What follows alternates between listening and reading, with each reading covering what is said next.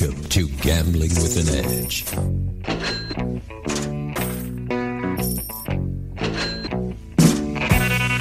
now, here are Bob and Richard. Good afternoon. Welcome to Gambling with an Edge. My name is Bob Dancer. And I'm Richard Munchkin. Our show today is a celebration of the 24th annual Blackjack Ball. With us, our host and founder of the Blackjack Ball, Max Rubin. Also, we have the newest inductee to the Blackjack Hall of Fame, Anthony Curtis. And we have the winner of the Grosjean Cup for outperforming all others during the 21-question and follow-up skills contest, Arnold Snyder. All three of those men are in the Blackjack Hall of Fame, as is Richard Munchkin. I'm the odd man out here, in more ways than one, I suppose. Gentlemen, welcome to Gambling with an Edge. Thank you. Thank you. Really good to be here. So, Max, we're going to start with you because you're the person most associated with the Hall of Fame. Without going into great detail, please, you've had some very serious health issues. How have you managed to put on the ball in spite of those? By relying on family and friends, particularly Munchkin, who puts in at least half of the heavy lifting and keeps everything together from the invitations to who's coming to the absentee ballots, everything else. You for providing questions, James Grosjean for providing questions, my son who worked full-time for a long time on this, my wife who prepares lots of the food and does that, and my daughter. And we had 6 helpers that were helping too. I couldn't have done this by myself at all. So I knew what we want to do, but those people are the ones that made it happen, including you. Well, we're glad it happened. We're glad you're still around to be the general. And, all right. And so the rest of us are your lieutenants, I suppose. So, Anthony, how does it feel to be in the Hall of Fame? Was it ever a dream of yours? And did you expect to win this? Obviously it feels good. It's a great honor.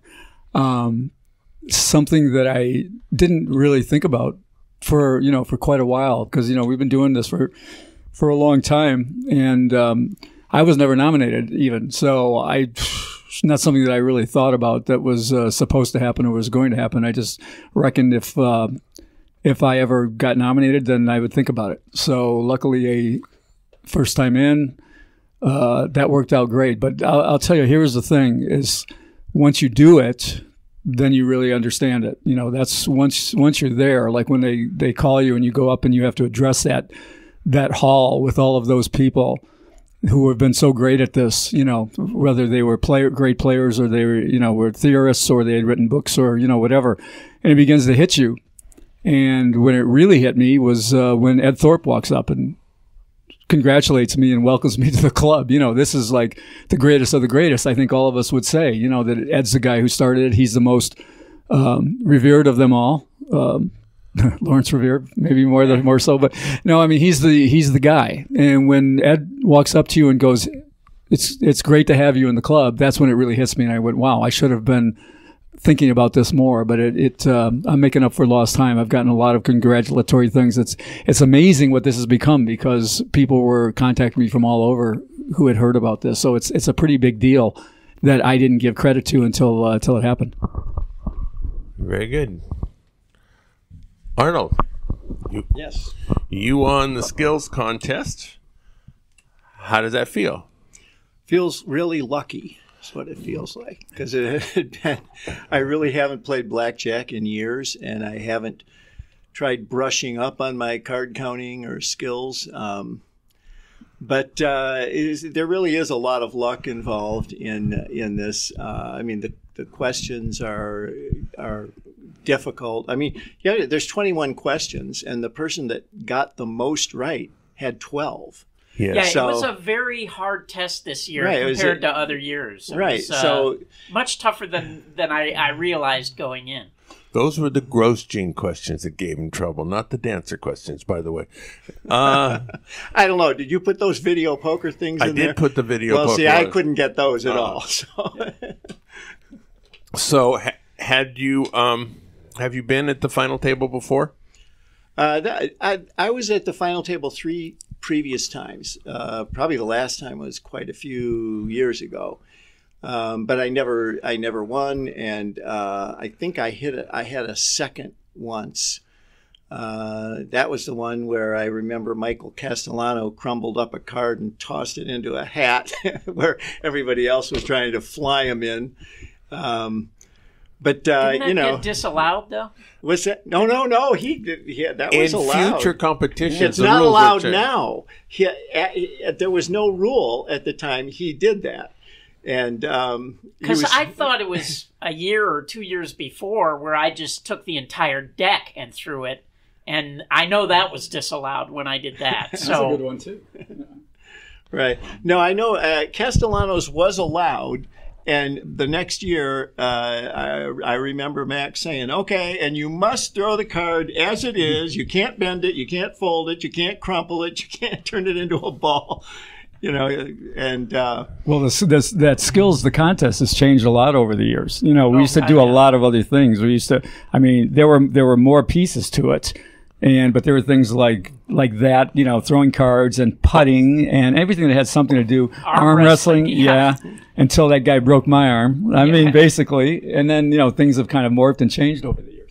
Well, also we needed it to get a lot shorter. Right, Yeah. Because the competition used to take a long time. There were all kinds of crazy games we were playing. Max, any particular that stand out to you that you used to really enjoy of the skills? I loved the chip shuffling because we would have guys that are out there betting 10,000 a hand, and they would have 5, 6 chips in front of them.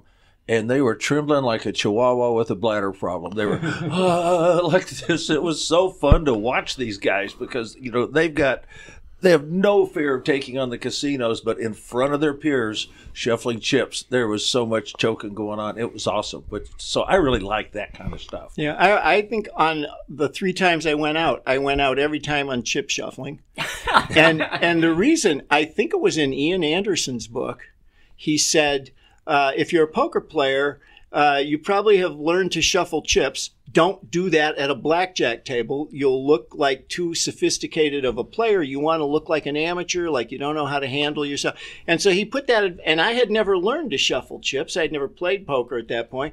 And so I always thought, okay, I'm never going to learn to shuffle chips. And I never did. And then we get to the final table, and that's one of the things. Okay, now see who can shuffle. And it's like I couldn't shuffle 4 chips. I could not get 4 chips to interweave with one hand. 40 years ago, I can do one chip real good. 40 years ago, I was on a blackjack team with Bill Benter, and we went to him and said, "Bill, you got to stop shuffling chips at the table. It looks too, you're looking like too much of a player."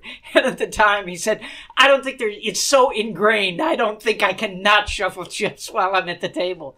So he finally got over it. But so, Richard, you don't get enough credit, but other than Max did acknowledge you pretty well a few minutes ago, but you busted your ass putting this together. Actually, I beg to differ. I feel like I get more credit than I deserve. I mean, I take over one of the divisions of labor that is easy for me, and I know it's a nightmare for Max, is to take over sending out all the emails and getting all the RSVPs and, filling in the people who end up canceling. We had a lot of people who ended up getting sick and canceling last minute and having to fill spots. And I just don't mind that's not, a horrendous job for me, and I don't mind doing it at all. And so Max, regardless of what he said, he still does the majority of the work. Now, one of the unsung tasks you got to do was the selling of Ed Thorp's library. Tell our listeners about what that was all about. Well, Ed, I'm going to let Max talk more to this, but because Anthony also helped out this year with that. But Ed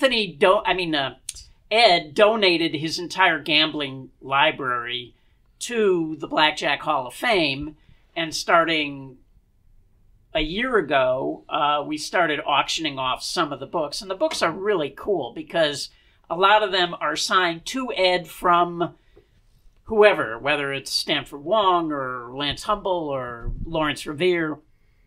and a number of the books include correspondence between them too.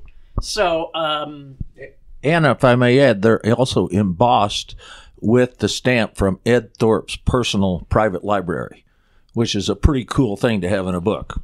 Yeah. So, do you want to talk more about that, Max? Well, last year we had an extraordinarily generous person who wishes to remain anonymous put up enough money because we are putting together a 501c3 and we're going to ensure that the Blackjack Ball and the Blackjack Hall of Fame survives all of us. And so we're going through that process. And Ed put those up so that we could do this. But we had some very generous offers. And now we've got some other people involved that are willing to put up a lot of money and help get this 501c3 put together. And what we're going to do is utilize the money as our charitable foundation is that we're going to donate money to Gamblers Anonymous. So the card counters and the professional players in the world will have a charter that we are going to have a foundation, if you will. It's kind of a foundation, but in which we support people with a gambling problem. And so we kind of think it's a perfect kind of symbiosis that we're doing that to help others. Yeah, maybe not specifically Gamblers Anonymous, but charities that involve helping people who have gambling addiction problems. Right. We're not sure how that's going to happen yet. But that's kind of how it started. And Ed was, extraordinarily generous with his books. And so he's kind of like at Barona where everybody's comped for life. If you're in the Hall of Fame, well, he's comped at the Blackjack Ball for life for having donated his library. Including his wife and kids and grandkids. Yeah. And you know what? God bless him. God bless him. I got to sit with them a year ago. Really nice people. That was one of the things happened at that table we were talking about that I got to write about and things, and it was one of the high points of my life. He's class act all the way. He is, and his grandchildren are all at MIT, and it just some just only made it to Cornell, and the other one who was there was at Dartmouth. So that's terrible. Yeah, they kind of fell too far from the tree. Yeah. All right, now Max, we're going to ask you a question, and we want the 3-minute answer, not the 40-minute answer. That has to do with usually a bottle of Bel Air champagne goes to the winner of the Grosjean Cup, which is Arnold this year. Now, we got a picture of it at the ball, but the bottle itself did not show up at that time. So can we give you the 3-minute story on that? Is that possible? Sure. Don Johnson is the representative for Luke Belair and Ace of Spades, other champagnes, and there are 3 white bottles in the world. They just put them together, and he sent it to us on Thursday a week ago, a week before the ball. Sent it on the Thursday, and that was the ball's on a Saturday. So on a Saturday, like 10 days so it's supposed to have been there in a couple days, right? Well, and he also sends us many cases of champagne and bamboo rum and that sort of thing. So that stuff came. Those came. And they said the other box had arrived in Las Vegas. So we said, okay, great, it'll be delivered. Then we call and they say, all we have is an empty cardboard box. So we get a hold of customer service back in Memphis, and they say, oh, we see the bottle right now. Not the box. They see a bottle. But they didn't ship it. Somebody tried to steal the damn thing. There's no question in my mind because it was outside of this box that you're looking at right here. And then we didn't get it for the ball. We didn't get it the next day. We didn't get it the next day. Now it's Tuesday morning at 7 a.m. and my wife's just getting out of bed. Ding, ding. A guy comes up and just drops that at the door and takes off. And the bottle is trashed. It's scratched up. It's torn up. And it says it was originally shipped on Monday. It was not. It was originally shipped on Thursday before, and they've just flat lied to us. And so we're going to do an investigation because they do a lot of business with these vintners. And so we're going to try to figure out what happened. And not sure how far we can go with it, but we were clearly lied to. And I Okay. brought the box just so you could see. They said it was shipped on Monday before. It was not. I got a feeling that the other 4 of us in the room believe your story, Max. So we don't Well, need to, Yeah. to We look got at the post-it. it. Well, Good. so does Don, and Don was unhappy. Good. Don Johnson Arnold, do you supplies now this. have the bottle? Yes, he does. Yes, I do. I finally got the bottle. And are you going to drink it, or are you going to leave it untapped? Well, now, I know that there's only 3 in the world. I think the advantage play would be to sell it. Scratches and all. Well spoken, Pete.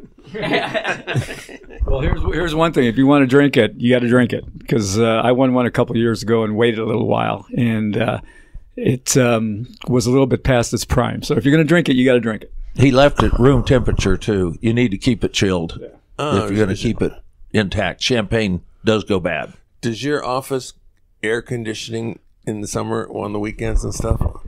Yeah, for the most part, yeah. But no, For the most part. it's look, you just can't store champagne, that long. Champagne is Well, not also something in that that really giant ages. bottle. It's a Yeah. 15-liter bottle. So Yeah, it's and it just escaped. I mean, whatever it is in there, the CO2 or whatever it is, I don't know what they put in champagne to make it bubbles, but it got out. So let's just put it that way. right. The dogs got out on that one. So, Arnold, in addition to the bottle of champagne, James Grosjean stood up and announced he had a special gift for the winner, and it turned out to be you. We know it was a thumb drive inside of what looked like a nicely tooled leather book. Can you say the what book was looked like it was out of Harry Potter or something. Yes. Can you say what was on the thumb drive? Yes, it was charts. Okay. And there's a program. And until then, I'm waiting to get some more instructions from James.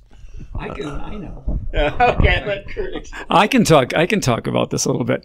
All right. So, the cool thing about the ball is everybody, there's a lot of cool things about the ball, but everybody gets together, right? We haven't seen each other in a year, sometimes longer. And everyone gets to hang out, before, during, and after.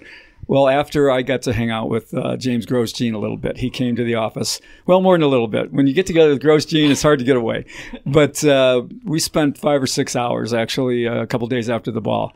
And what he gave Arnold was the beta, basically not a prototype, but I'd say the beta of a program that he's putting together that we are probably going to publish at Huntington Press.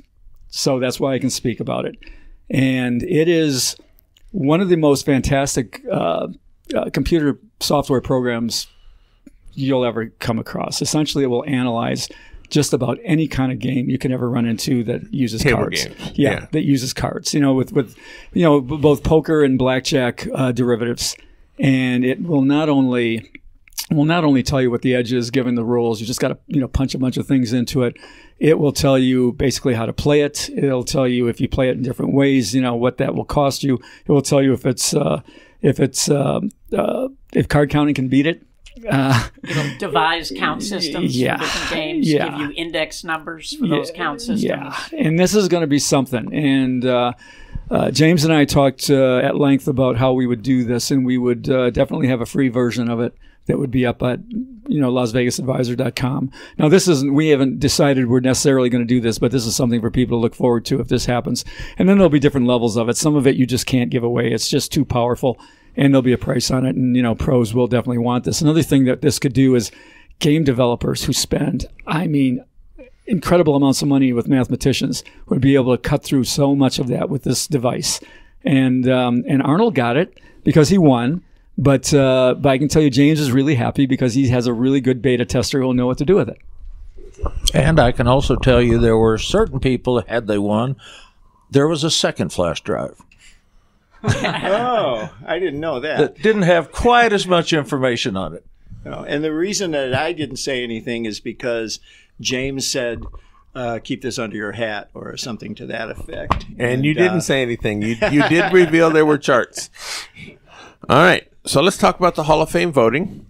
The candidate list, 9 people, pretty impressive. 5 of whom have been on the show. One who hasn't, Lance, is never going to make it because he met the big blackjack dealer in the sky.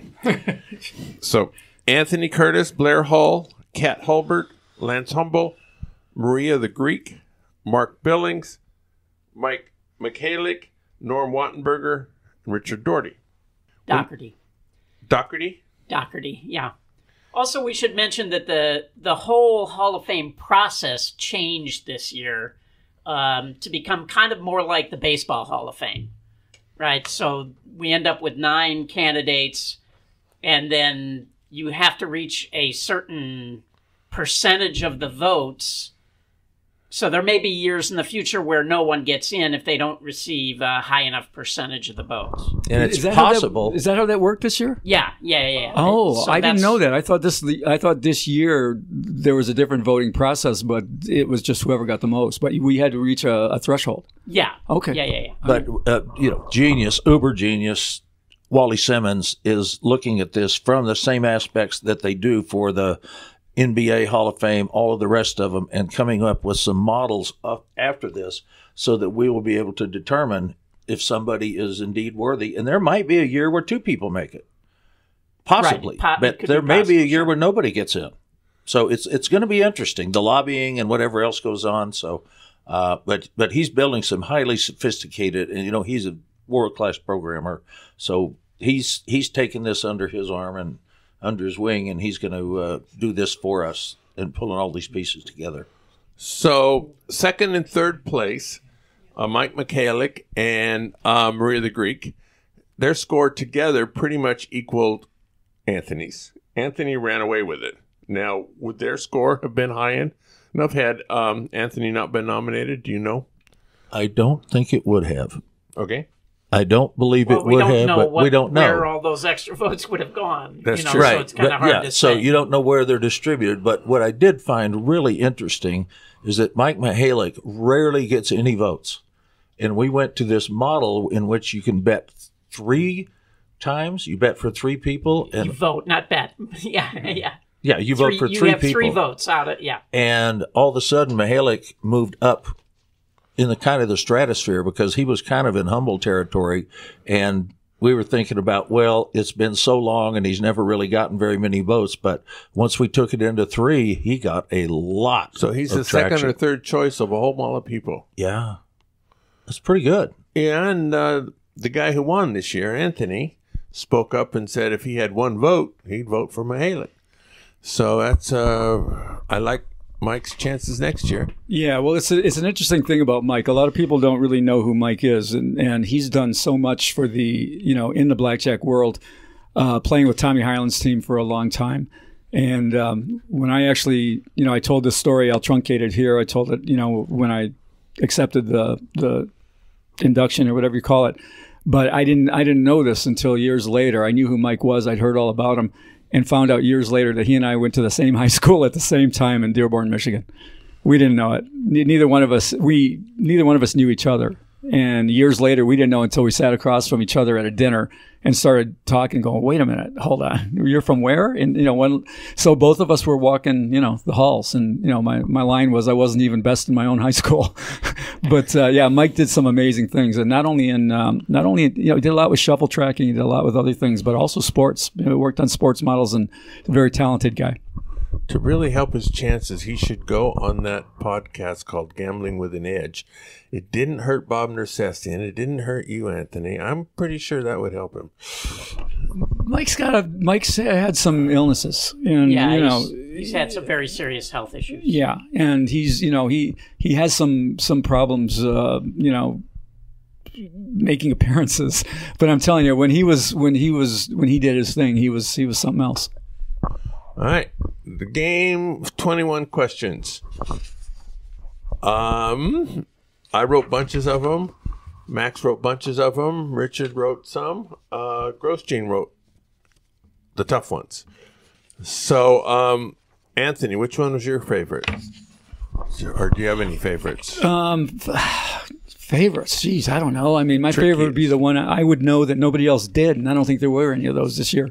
I didn't find my card, so I don't know how I finished, but I think I finished with about, what made it last? 10 or 9? 9. 9 was the playoff. I think I finished with 8, and so I don't know. I guess my favorite was probably, again, the ones that I thought I might know that nobody else did, and one of them was about how many blackjack tables there were in downtown Las Vegas, and I got that one. I didn't think a lot of people would get it, so I liked that one. Actually, I had a favorite question. If you would hand me the list there, Max, I will read it to the listeners. Okay. Because usually I don't have a favorite question, but this question really tickled me. And that question is, you're a BP in a casino where no one knows basic strategy at all, so cover plays are unnecessary. The dealer has a 2-up, you hit your hard 8 and make a 16, and your beast of a whole card spotter tells you to stand. Which of the following is false? The dealer could have a 2 in the hole. B, the dealer could have a 9 in the hole. C, the dealer could have a 10 in the hole. D, as a BP, my job is to follow signals, not try to infer what the hole card is. Or E, they are all true. Anyway, I particularly like that question. I expected a lot of people to pick E, that they are all true. I particularly like the answer D. As a BP, my job is to follow signals and not try to infer what the hole card is. But the actual answer is C. If the dealer had a 10 in the hole with a 2-up, you didn't have to worry about cover. You would have doubled down on your hard 8 against a 12. So. Yeah, that was a good question. Actually, I like that one. I got that one right. That was one of James Grosjean's questions. Yeah, that was a good one. There's the other one about the hat, walking in with a hat, and all this sort of thing. Like you were going to some Indian reservation thing, and can you wear the hat? And do you need a player's card? And it was on and on and on. That was kind of amusing. But yeah. I didn't get that one right. It basically asks you go into it, and you only have $5. And you want to turn that into a fortune, and you're not going to do anything else. So which of these will ensure that can't happen? What additional bad news will you have to tell about this plan? This is for an 18-year-old nephew. An 18-year-old nephew. A gambling age there is 21, so you have to find a different casino. There's almost no chance of finding a $5 game at the Indigo Sky. And the beauty of these that James writes is you have to be a road warrior to know these things. You have to be out there playing. So you got to be playing. So even because if he mentions the Indigo Sky Casino. Right. So even if he finds a $5 game, he'll need to give his ID to get a player's card. And then he said casino security might ask him to remove his MAGA hat at the door. And the Indigo Sky is only slot machines, no table games. Well, the answer is 18-year-old wearing a MAGA hat would be welcomed at a $5 game in the Indigo Sky in northeast Oklahoma. But where he would get stuck is that unless you have a player's card, you have to spend 50 cents more to play a hand of blackjack. And if you don't show your ID and have that, you can't play $5 blackjack. Each hand costs you 50 cents more if you're not in the club. And you have to be 21 to get the player's card. No, 18 just 18. Just 18. That's it. It was just because he only has $5, so he didn't have enough money for the juice. Well, but So why couldn't he get a player's card? He could, but he didn't like it. Well, he said which one of these was the bad news because the guy didn't have a player's card. Which one is the bad news? The bad news is that You have to give up your ID. Yeah, Right. Okay. to get the player's card. That was a good one. One I liked. Well, I always put Just in. hold the mic up to your mouth. Another one I like. I always put in something about Verona. Could be a little tough, but because all of you agree not to play there, that's why we host this party, and you don't come down, and that's a wonderful thing. But now we generally have the most full pay pitched 21 games in the world, and that's a fact. But because they'll never have to worry about 6-5 blackjack. We will never have that. No casino has ever marketed now offering 6-5 blackjack, which is insane. They can do 7-5s, but whatever it may have to be, we forget all about that. But 6-5 was marketed by Bally's years ago. Big signs at the corner. We have single deck 6-5. Yeah, It was better by popular demand is what that's what they put. They really wanted it. So I just asked the question: which of these blackjack games is not being played at Verona? Blackjack Switch, Dragon Blackjack, Down Under Blackjack, Zap It Blackjack, Zombie Blackjack, or Double Deck Free Bet Blackjack? Nobody got it right. They all said Zombie Blackjack. Not true. Zombie blackjack, you get your 2 cards. If you don't like them, you can throw them away and get 2 more. So they come back from the dead. And the one that we do not have is Dragon Blackjack because it doesn't exist. And they all missed it. It was so fun looking at the cards. Did you get it right? No. No. I didn't get. I put zombie blackjack. Yeah, most people did. So that was a fun question. So Arnold, Yeah. clearly you hated the video poker questions. Yeah. I'm writing about it in this week's column for those of you who want to know what it is, but Arnold doesn't care. So which one did you like the best? All right. Yeah. Well, Anthony said that he always liked a question that he knew the answer to and nobody else would. And there was one question that I knew the answer to, and I knew anybody else that got it right either would have guessed or they would have read a book that I wrote 14 years ago, or they would have spent a few hours in Steve Forte's library, probably a few days. And the question was, what was the game, the original game that morphed into our current game of blackjack?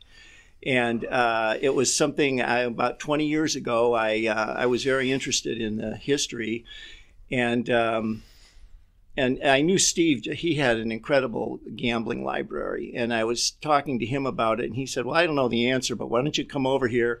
And I got all these old books, and you can, just take a box of them home, look through the, and I did. I took a whole box of these, and I mean, some of these books are from the 1900s and the early 20th century, and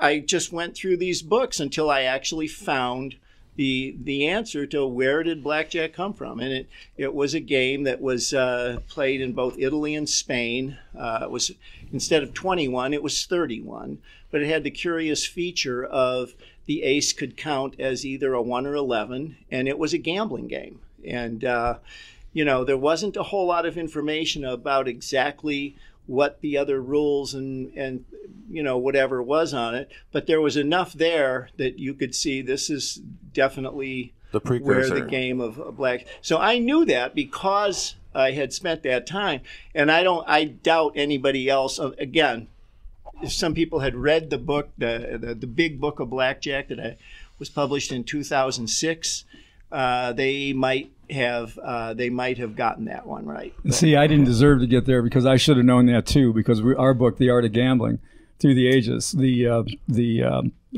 paintings.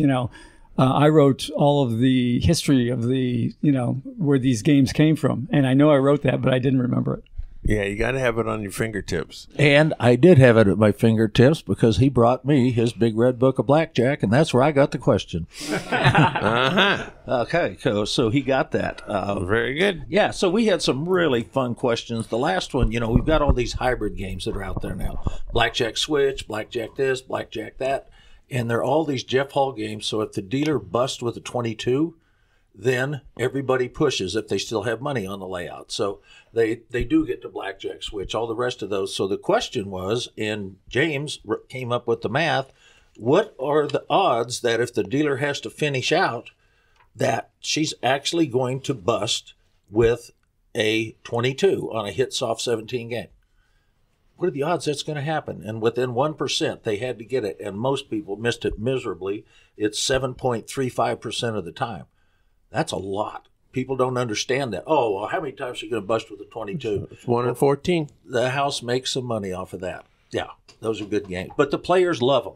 They really do, because they think they have an edge. All right. So we had 5 people. The top 5 scores actually. There was a runoff between Arnold and Rob Wrightson and R.J. Ryder Top Dewey. For the last 2 spots, they had to name a state where they had legal blackjack. And they went through several rounds, and Rob said Texas. He did. And I put a Max rule in says, for "Sit the down." first time, is that if you missed, you're out. The person behind you doesn't have to get it right. So if you're wrong, you're out. And he said Texas and raised his hands and went, rah, and I said, no thanks. sorry, they don't have it in Texas. He said, but they used to. I said, that wasn't the question. It was what has it now. So he missed on his second time through, and then Todd and... Oh, it was quite a bit more than two times. They've gone through more than 2 times. But yeah, 3 times, possibly 4. But all right. There's a lot of states with gambling. So we're going to go through the final table and stuff that happens. And before we do that, we're going to take a brief commercial break. South Point has more than 10,000 games returning more than 99%. This is more than anyone else has. In March, the promotion is for players who get mailers with free play, and it is called Free Play with the Kicker. Pick up your usual mailer on Monday, Tuesday, or Wednesday, and if you do, you'll receive the same amount to be picked up Friday or Saturday. Pick up all 8 of these, and Monday, March 30th, you get a double free play amount. So normally, instead of getting 4 mailer amounts, you will get 10. The March 10th free video poker class is Progressive Deuces Bonus. There are 2 independent banks of quarter games with progressives at the South Point. It's a 98.8 game at reset, and they both have 1% meters, and they grow up rather quickly. And so very frequently you'll find positive games there. We're going to teach you how to play it. Videopoker.com is the best place to play lots of games. If you sign up for the gold membership, $8.95 a month or $79.95 a year, you get correction on most of the games. The game of the week is Stack the Deck. This is a 7 coins per line game where on dealt hands of trips, quads, full houses, and 4 to the royal, you receive from 3 to 5 extra cards, which are the exact card you need to make the hand. That is dealt 3-3-3-6-6. Instead of having 1 3 remaining to the quads, if you draw to it, you now have 6 3s out of 52 cards, giving you plenty of chances for quads, 5 of a kinds, and quads with a kicker. They have extra pay schedules for a baby royal, which is the 9 through king suited, and 5 of a kind. Since the game is fixed as 7 coins, sometimes they have to change the pay schedule to make the game within acceptable bounds.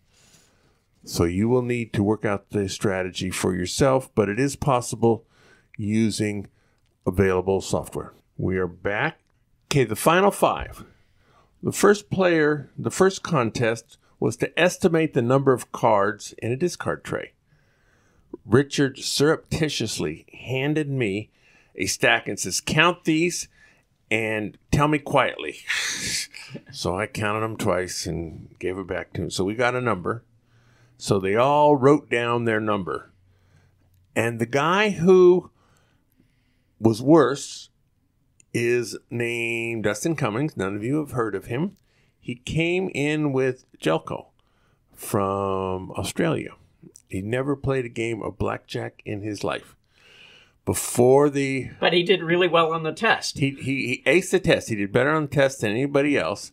Well, I think... No, he was first. Oh, you're right. He was first.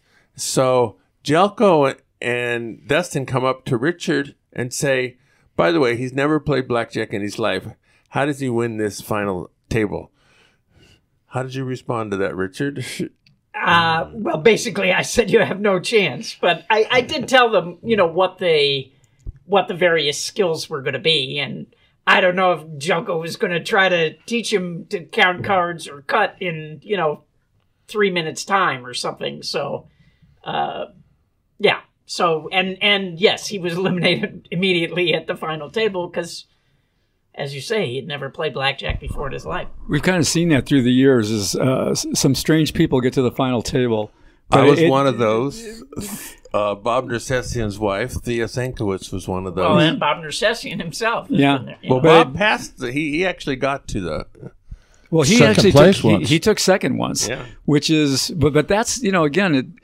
Usually that final table sort of separates them once they get there and they get to the skills, because there's always a card counting thing and there's always a cutting thing and there's always something that's gonna kind of separate the beginners from the guys who have done it.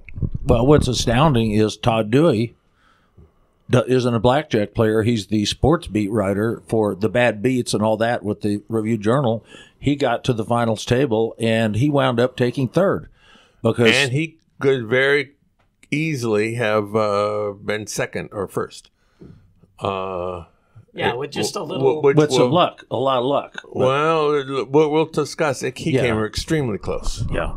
Before we say anything, who doesn't get enough credit is Richard Munchkin, who, won this thing 3 times and wouldn't let him do it. And, they wouldn't let him play anymore because he was so good at the skills at the final. I don't know how many times I took second, probably because of you and James Grosjean. 2 guys who won it 3 times apiece because their skills, on the street were just so good. And they're an example of where things get separated when you do get to that final table. Yeah, one of the skills that is no longer there, which maybe we should bring back, is memorizing cards. That was there 3 or 4 years ago, so there's a chance. Yeah, we used to do it. Well, that one's tough on me because a lot of guys are drinking champagne, and they're at such a disadvantage compared to the guys that don't drink. Well, but compared to guys who have memorized cards in casinos, those are the people who are at a disadvantage, right? I mean, either you've, been involved in plays where you have to memorize strings of cards or you haven't. Right. So. True. Yeah, you were always really good at those. I was not very good at those. And, that always hurt me in the past. But twice I was down to win it on the final hand, and they were tournaments. And we were dealt. We played a tournament on the final hand, which is supposed to be my main area of expertise, right? And twice I lost both of them. Well, tournaments have a luck factor. Of course. Well, I knew I was drawing dead. When I saw the way the cards came out, I already knew I couldn't win on both of them. I was like, I can't win unless this guy does something terribly wrong. And I would try to induce that, but that didn't happen both times. But, Max, you're saying, that there's a lot of people drink, which hurts them. But, there are a few people I'm aware of who actually practice this stuff in case they get to the final table. Now, they haven't yet, but if any of those people, like James used to practice every year, I really didn't, but I'm aware of other players that are still practicing. They just haven't made it to the final table yet, but when they do, they're probably going to win. The next contest had to do with cutting a card. Richard would have a shuffled single deck, although it didn't need to be shuffled, put a 5 of spades at the very bottom of it, and give the people a cut card one at a time. Say, we're going to cut it wherever you say, we're going to burn the top card, and we're going to deal out however many spaces you want, and you have to get as close as you can to making this 5 of spades the dealer's hole card. Now, this is a different way of phrasing cut 15 cards. Cut 15 cards is so much easier. The only reason that I don't say cut 15 cards is because if you cut 13 and you know that you've cut too short, you should be able to hit by just removing one hand from the table, right? Instead of 6 spots, if you say just deal 5 spots, well, now you've nailed it. And if you do that in the casino, you've made an enormous winning bet. So that's why I didn't want to limit it to exactly 15 cards. Then make it 13. No. Because the skill is being able to see how many you've cut and adjusting as the dealer on the does fly. This, you have to read and say, I'm high, I'm We can't low. hear you if you're not holding the mic. Yeah. If you look at the dealer's hand after you've cut, you can see the cards in his hand, and then you estimate, I'm either high or I'm low. So you may have cut 17, then you're going, oh, I'm dead. Or you might say 13, I'm going to go low. We're only going to play 5 spots. So they didn't have to announce how many spaces until after they cut? Correct. Because sometimes if you're skilled at this, you can let a civilian cut and judge how many cards the civilian cut and use that information to your advantage. So that's why I don't specifically say cut 15. And that's why he's running this contest, and I had no idea that was. And that's another one. Listen to the jargon. A civilian, right? I mean, and it just comes out so naturally. When I was talking with Grosjean after the party, as I mentioned earlier, he uses these things all the time, civilians. And, when you're out there in the wild, that's what he says, in the wild. I've seen them in the wild, and I mean, it's so funny, the different terms and nomenclature, at the pro level. So everybody did about the same. 3 of the people missed by 3 spots, and David Y missed by 4 spots. So he was out, but it was all, pretty clumped tightly together there. Right, but see, if any one of those people had just said deal 1 less spot, they would have won. Right, because now 4 would have gone to 2 away, or 3 would have gone to 1 away. So it's really about your eye as much as it is your hand. All right. Second from the end, now we're down to 3 people, was to count down a double deck. Now, when I get to the final table, which is not going to happen, but when I do it, I'm going to use the ace-5 count if I'm not forbidden from doing that. You will be. Never mind. So, Dunbar, who's written some hand analyzers for both blackjack and video poker, was the fastest of the counters, and he was accurate. Arnold and Todd Dewey really close to tied for counting it the fastest. When Arnold had finished, he didn't put all the cards down. He says, well, the number I have over there is. So this indicated, yes, he had finished with what he had done. But at that point, Todd had only 1 card to still count. So it was really close, and Richard judged that Arnold was faster. And so Arnold and Todd both got the wrong answer. But since Todd was the slowest and the wrong answer, he was out. Had Todd been a second faster, or just realized he's not a good card counter and just quickly guessed, then Arnold would have been slower, and Arnold would have been out. So, and he told me he was just guessing, and he just didn't occur to him to go faster, because he could have pulled a move we've seen several times where a guy will just take the deck and go +2. Yep. It's their only shot, right? That's what I did, and it happened to be -4. But it was close. I was fast. So Arnold and Dunbar go on, and Todd is eliminated. But Todd could have survived that hurdle. Final one was what I think is an impossible one, was James Grosjean has 1 inch square of the centers of picture cards. The Queen of Spades, the Jack of Hearts. Well, all the picture cards. And you have to identify them by suit and by rank. When we did it last year, the average score was negative. This year, Dunbar got graded first and had 4 +4 as his score, which is a hell of a score. Arnold shows up with +8, which is better score. And did you practice? Explain how you did it. I had never practiced. I looked at those things and just said, well, this is going to be a luck fest. One of the things I noticed, if you still have those boards with the cards on them, you will see that in the patterns, some of them have tiny clubs, some of them have tiny spades or tiny hearts. So, yes, they do. And also, there was no penalty for not putting. For putting a wrong suit. The only penalty came when you got the rank of the card wrong.